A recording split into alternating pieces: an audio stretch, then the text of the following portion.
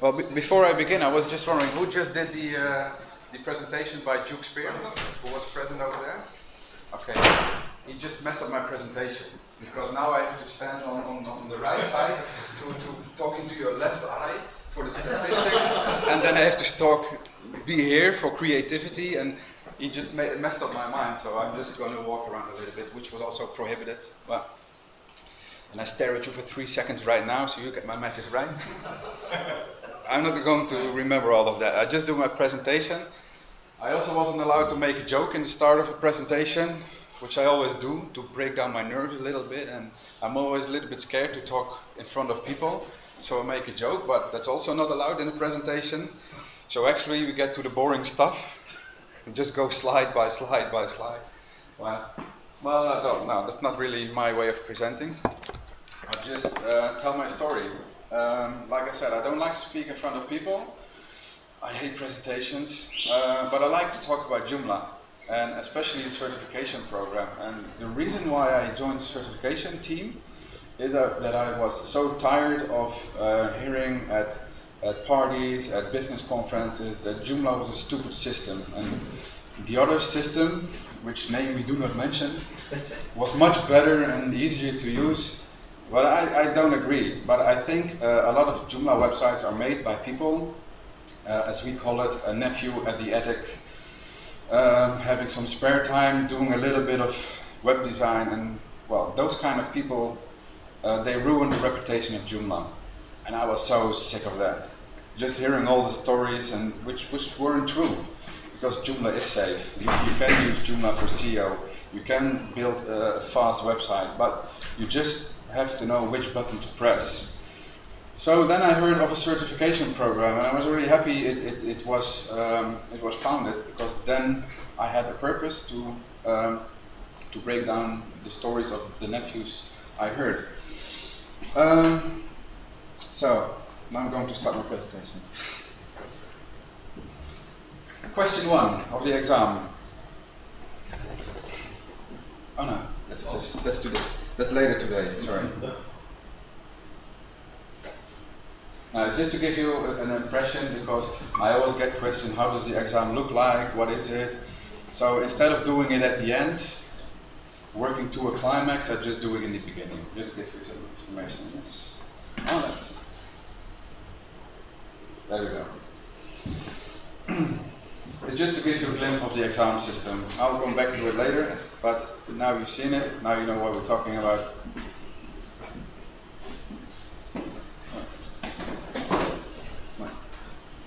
Technology is failing at me, okay. But first of all, who never heard of this certification program before this event? Oh, that's okay, it's okay. I'm not going to shoot you. Okay, that's good. Who already tried to do an examination? That's okay. That's a good corner over there. I did the demo. You did the demo? Yeah. And you passed, of course. So that's a good start. When you know how to write Joomla, you can... Yeah. But the certification program is a program to establish a certain standard. So we have people that actually know how to work with Joomla. And that's very important, yeah? Like the example I just gave you. And it also provides a documented measurement of knowledge. So you can show to other people, look, I have a badge, I have a certificate, and I actually know what I'm talking about. And that creates a group of people which we really need to build up confidence in Joomla again, so people can build great websites. It doesn't mean that if you're not certified, you can't build websites. That's not true.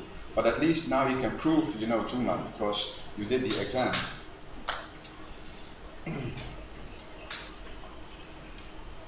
Like I said, you can receive a badge, and just for fun, I wore a t-shirt yesterday with a badge on it, and people were asking, well, what is it?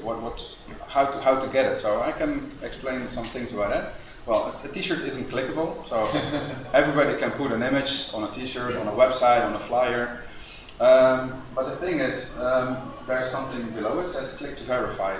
Every badge you put on a website goes to a profile page on the official Joomla website, so people can actually verify if someone is certified. And well, there are always people that try to cheat and put just the image on the website.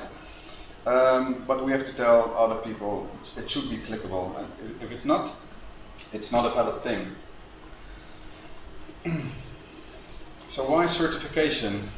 Well, I was glad the project was founded, but we didn't think for a certification program just from in OSM, for example. But there was a survey in 2012, and people were asked, well, what do you think Joomla needs in the future? And one of the main topics was certification. So it's not invented by OSM, but it's actually to answer the question from the community to have such a thing.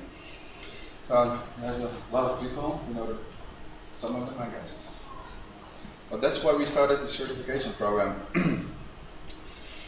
Well, especially at an event like this, where it's sometimes more technical than at a regular Joomla day or Joomla user group meeting. So I've included these exams. At this moment we only have the administrator exam, but we're also talking about developer exam and a template exam. But it's really difficult to say, okay, here does development start and here does it end. It's a little bit easier for administrating. So we're still working on that, but for now we have the administrator exam, and the exam will be in English for now. We are working on exams in multiple languages, like Polish. Stefan is going to help us with that, so thanks very much. And the first exam we will translate will be French, because French is spoken in 23 other countries in the world.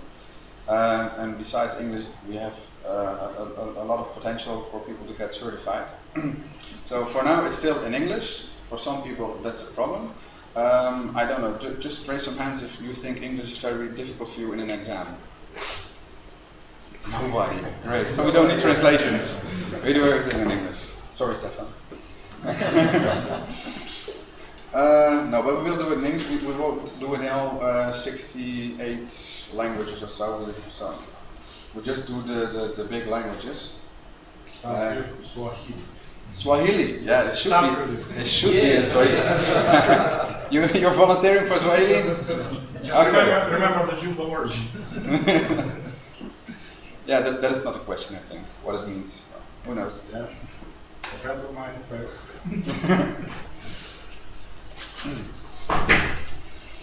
So then, how does it, when can you use certification? Well, the validity is for every major version. So now we have certification for Joomla 3. So when you do an exam for, or when you did an exam for 3.6, it's still valid for 3.7, 3.8, and it's just focusing on the Joomla core.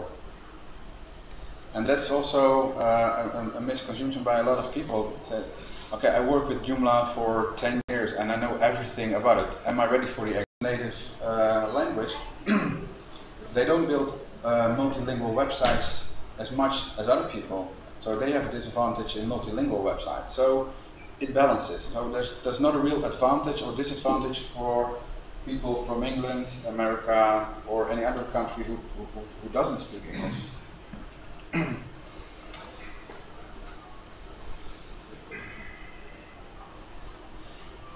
So how to prepare? Like I just said, some people use Joomla for 10 years and they can just do the exam because they have the confidence. If you don't have the confidence, you can go to the certification website where we give some more advice about the topics and subtopics about it. But the main thing is docs.joomla.org. Every question of the exam is traced back to the docs.joomla.org website, because we don't make up questions of which you can't find an answer. Every answer of every question in the exam can be found on docs.joomla.org. So, who works with Joomla more than 5 years? 8 years? Okay. Who visits docs.joomla.org every year? That's not the same people. Every year or so. I use it a lot when I have to search for tips, tricks, to find a solution, maybe on the native version itself, so I use the docs. Yeah. Well, that's good. It's not a shame to use docs. As well as the forum. Because even very experienced Joomla users sometimes go through the docs website and then they see things they didn't know. It's not that they are bad website builders, but you can't know everything out of your head. So sometimes when you look at the documentation, you say, oh yeah, that's right. Never use that feature, but I know it's in there. And especially when you take the exam, you're not allowed to bring your books or any digital device. So you have to do everything from your head. So when a question is asked, where can I switch off this or that, you have to know it by heart. So there's not always a screenshot. There's not a website you can click on and say, oh well, where was it? I should click here. No, I should click on the next tab. So you have to remember everything, and that's why the experience is very much needed. And then you can do some online study, but you can also read some other books. You can watch some YouTube videos. There are a lot of resources, but I think the best one is docs.joomla.org. Then about the exam itself. Well, it surprises some people that it's not an online exam you can do from your home, like the Google AdWords campaign. Because when you do an exam at Google, you can log in from your own computer. Nobody will check what resources you have beside it, and you can do your exam. So it's recorded, so it's very difficult to do a confession. I'm also AdWords certified, but I didn't do it. Someone else clicked the buttons and then I got the badge, and well, now I'm certified, but it doesn't have any value for me. And it also has no value for my business clients, because I have a badge without the knowledge, and that's what we try to prevent with the Joomla exam. You have to be in a physical room without any help from devices, without any help from notes you made. You just have to know. And that's what represents the value of the badge. You know things, you don't have to look it up. You don't have to cheat, you just do the exam and show you have all the skills. Well, when we do an exam at an event, people bring their own laptop. On the other hand, it's better to know for certain people cannot cheat. So the exam, the safe exam browser, it just locks the computer. You cannot switch, you cannot make screenshots, you cannot record anything. It's just totally locked, and there are two ways out of the exam: by making the exam as a whole, or the supervisor can log out with a password after something happens. That's the only two options. So, but I advise to do the exam. So there's no really a way out. So what does it mean, an exam? It means 60 questions, just random questions out of a bigger group of questions that are made. You have 90 minutes to complete the exam, and you have to have at least 80% right answers. And well, you can try after 30 days if you're not making it, but I have a lot of confidence in you all, so I'm sure we're all going to make the 80% at this event. Well, at least that's my goal. But if you're not making it, well, you can try after 30 days, or you can study some more. So we don't encourage people to do an exam every day and just click random to see if they can get the exam. So where you can do the exams? Well, mainly three main parts: Joomla Learning Partners, Joomla Days, and JABs. I presume everybody knows what a JAB is. It's a Joomla user group. I don't know who visits a JAB at least once a year. Oh, I expected more people to visit JABs. We should encourage them a little bit more. But also, like I said, you can do the exam in the next room in a couple of hours. So if you have enough courage, I will see you in the next room. But most of the things, most of the exams are done at Joomla Learning Partners. They are certified to do exams. When you do an exam at a learning partner, they have to provide the computer. You pay them the amount of money for the exam, and you go to their location, which differs from the other locations. You also can do an exam at a JAB. When you do the exam, they request for one, it's approved, Then you bring your own laptop, go to the JAB, do your exam over there, and a supervisor will walk around and help you to start the exam. Which is also the same for the Joomla days, and we consider JAB and beyond also a Joomla day. It's the same principle. You take your laptop, go sit in a room, a supervisor helps you, and you can do your exam. So those three options we have for doing exams.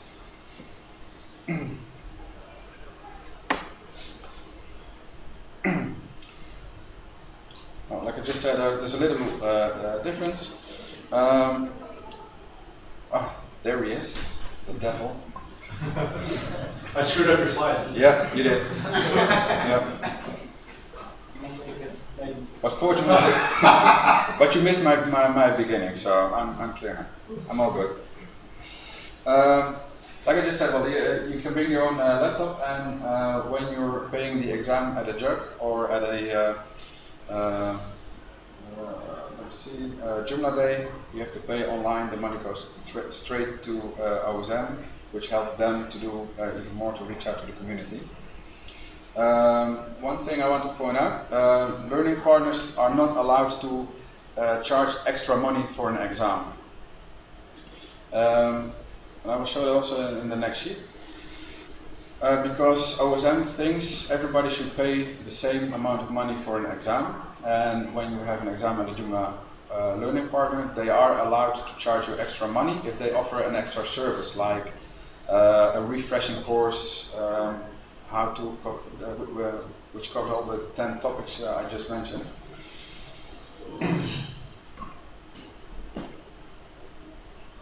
It actually does exist, and it levels out the prices throughout the world based on a Big Mac, because except like 8 or 10 countries in the world, every country has a Big Mac. So when you know the price of a Big Mac in that country, you can do some calculations and think, okay, in this country an exam should be this cost, in another country it should be more expensive or less. So I thought the cheapest one was Taiwan, and they offer like $20. So if you want to have a really cheap exam, There is the cheapest one is $10. $10. Yeah. Wow. I saw on the list on the Okay. side. I thought it was. Let's go there. Let's go there. I think it's a country in South America. I don't remember. Okay. I don't know if it's Guatemala or something. Okay, let's do some Flight tickets are too expensive. That should be nice. You're going to Guatemala to do your exams and sightseeing. And after, relax. Yeah. You can relax when you pass. When you fail, you have some bad days in Guatemala. So. But I think $35 isn't very expensive. Fair price. Yes, and it's fair in every country, so it levels. Well, then I got some more Yeah, slides. it's the country of the exam, not the country of the person. Yeah. Yes, that's right. So all of us visiting from the United States have a much. You have so much luck. Yeah. Discount. Yeah, well, we can't do it on a person's base, because someone I heard a story yesterday about a person who was born in Nigeria and moved to Malaysia, and I also have team members that were born in one country and then moved to another and now work in even other country. So which price should we do for them? So For the cheapest. you sound like you're from Holland. Quite close. Quite close, okay. Because that's what we do. We always try to find the cheapest alternative. But no, it's I think they're fair prices. And when you do an exam, you see something like this. This is a demo, so the questions are totally not very interesting. I think everybody knows what Swahili means, but it just gives you some explanation of what it is. Well, in this screenshot, it's still on the left side. They just recently moved it to the right side, but you see questions. There will be 60 boxes, and there will be a counter. And when you start the exam, it starts at 90 minutes, and then it counts down. So you don't have to look at your watch every time. It's over there. It tracks. A thing that you can also do with a question is flag them, as we mentioned it. And there will be visually a corner in it, and it means you can go back to the question if you're not sure you know the answer, or if you want to recheck it later. So you can just click it and say, okay, it's a reminder for myself to double check it when I've done all the questions. And you don't have to start at question 1. If you would like, you can start at question number 60, then go to 43, 21, back to the second one, so you can do whatever you want. But the boundaries are 60 questions in 90 minutes, and do whatever you want, but you have to be finished within 90 minutes, because otherwise you don't have a result. And well, we don't want that. So. But my experience is that most people are finished in about 45 minutes. And some people just press finish attempt and they leave the room. Other people will check and double check until like 2 minutes before the end, and then they submit it. But it's what makes you feel comfortable, whatever you like to do the exam. And after the exam you will get an instant result. It shows whether you have passed or not. The pass mark is 80%, and when it says 81, you're passed. When it says 79, you're not. But you were close. What we can do is give you any feedback on what you did wrong and what you did right, because you're not allowed to have the questions at home, so we cannot send them to you. So some people think that that's difficult, they don't get any feedback. We are working on a solution. We can give feedback on the category, which were good or which were a little bit less good. Like some people are very good at ACL, and other people are good at multi-language. The feedback can be made maybe between the people who are passed the exam, so they can talk, have exchanges maybe on. But I know it's a bit difficult, you know. Yes, yeah. Well, we have some rules for the exam. Like I said, it's not allowed to have any devices taken in the room. One of the rules is also not to talk about the questions outside of the exam room. Because otherwise, when people start talking about the questions and posting them on Facebook, like, oh, I think this was a very difficult question, I answered this, it's wrong, and then all the questions end up somewhere we don't want to. So we try to get everything in the room. So that in that way we don't encourage people to talk about the questions here in the coffee room. I know it can be frustrating when you have 79 and you actually know the one question. But are you working towards like results by category? We're thinking about it. I think it'd be very wise. Just it's a level of this is where you should study. Yeah, you have to spend 40 hours a week on it, but every kind of help is helpful. So, well, the rest of the teams are the exam teams. They make up the questions, so you have to be friends with them. Give them some extra beers and things like that. And yeah, well, Rick is in the exam team. He also makes the questions, so at every event he always has 10 beers around him and a lot of friends. After 10 he's telling the truth. Yeah, well, it's about 21, but before he reaches 21 I'll drag him out. So. No, but it's, well, we try to keep the questions in a very close group. You can probably understand all the risks if we don't.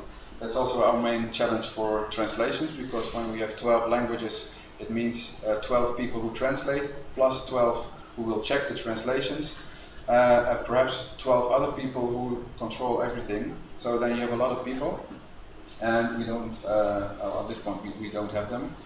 So we have to find a balance between the number of people to provide the risk of leaking. Then we've got operations team. They do all the contracts, the submissions of exams. They have contact with all the people. They organize. It's Luca Marzo is a team leader. A lot of people of you have probably heard of him. And my team is the marketing team. Well, actually, I do nothing. I just talk about it. And in this case, I help Robert and Dave to organize the exam in here. And I'm also the supervisor this afternoon. So it's a little bit of both. And of course, just like in all other teams, all community groups, we need volunteers. So if you got some spare time left, please let us know. Since you were very, very quiet this presentation, I'm not used to it. Normally I get a lot of questions. About the questions? About the questions, yeah, normally. But if you have one, go ahead. I was wondering, do you have a mock paper that people could go through? Sorry? Like a past paper, or like, you know, a mock exam you can go through? No, I mean, a set of questions, like if you do past exams, sometimes they got their old papers. No paper? No, I'm not talking about paper. I mean, an online one you can go and try one out. No, not really. No. The one made of the bad questions that didn't make it. Yeah, well, then everybody knows the bad questions, and yes. that doesn't present And equality. bad questions. Yes. Yeah, well, we talked about it. To have a test exam like 10 questions, but it could be that someone thinks, okay, these are very easy questions, I can pass without studying. But some people think, okay, these are very difficult, and well, we don't want to be judged on 10 demo questions. But I understand what you're talking about. Yeah, well, we don't have a real demo in that case. But like I said, everything we ask is in docs.joomla.org. So when you read the documentation very well, you can think of questions about it yourself. So when anything is explained about ACL or how to set up multilingual websites, you can translate it into questions for yourself. So that's some kind of. This audience never reads the darn manual. I saw someone RTFM. I forgot who it was, but I think that's a strong message. Yeah. Any other questions? Yeah. Yes, you told that every Joomla version needs additional exam for specific level of administrator or developer. Doesn't matter. But do you think about such a solution, like somebody can pass the exam or Joomla 3, and during next year, next 2 years, she should give some presentation about different domains from exam, or she should participate in conference like this and earn some points, for example 10 points for one conference, and in the end of the year she should have 50 points. Okay. And don't have pass next exam. Well, if you consider a solution like that, I have enough points for Joomla 4 and 5 already, but it doesn't mean I know about the systems. So, well, I do think it's good that people talk about it. We are looking for ambassadors who can tell the stories at JUGS, at Joomla Days, but we never thought of a point system to earn. Yes, I ask because some other organization, ISC Square, has implemented solution like this. Okay. We can always take a look at it. Well, it sounds interesting. I think we have a lot of ambassadors who are doing a new presentation every day to collect points. We have to think about it. But if you have ideas like that, we have an email address, certification@community.joomla.org. Please send everything you think about. Could be a good idea for the future. Yeah. Yeah.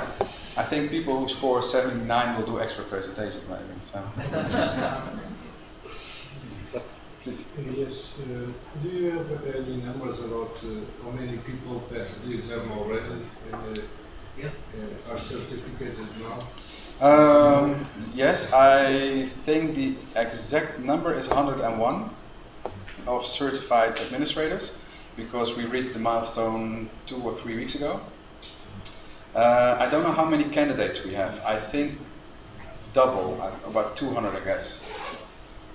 50% Yeah, well, the average is about 50%, but I know that the more we talk about the exam, people, they're not starting to worry, but they say, okay, let me take a look at docs.joomla.org for certain, and then I have some extra knowledge, and then they do the exam. So we see a climbing rate in that. So it's like 60–70% is quite normal at this moment. So we have 8 candidates today. I think 6 will pass. 8 nice. 8 will pass. Sorry, I'm honest. So the exam starts at 2 o'clock?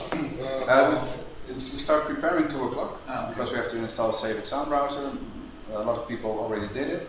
You have to have a profile at exam.joomla.org. And we start exactly 2:45, so we have about 45 minutes to prepare. And then we start it, and it lasts until 4:15, and then it stops. Does that answer your question? Yeah. Okay. Yes, please. Does anybody reach 100%? Me? No, not yet, but I think that the highest mark was around 90. 1997, I think. Yeah. So we haven't got the jackpot yet. But if you want to know more about thinking in patterns, you can talk to Duke. So, well, if you don't have any other questions, I wish you a very pleasant day. I challenge you to take the exam in the next room. You can make your profile until about 2 o'clock in the afternoon. So you have a little bit of time. You can spend an hour on docs.joomla.org if you want. And well, that's a real challenge. And if you pass the exam, you're very lucky today. If you don't pass the exam, it's just you will be lucky next time. Yeah, it is, because you have the experience, you know what kind of question it is, and you have sponsored OSM with $35, which you can use on very interesting projects, or maybe your own team. So that's what I learned yesterday from Mike Demo when he did the financial things. So it's a win-win situation. So if you're not winning yourself, OSM wins, and everybody wins in the end. So thank you much for your attention.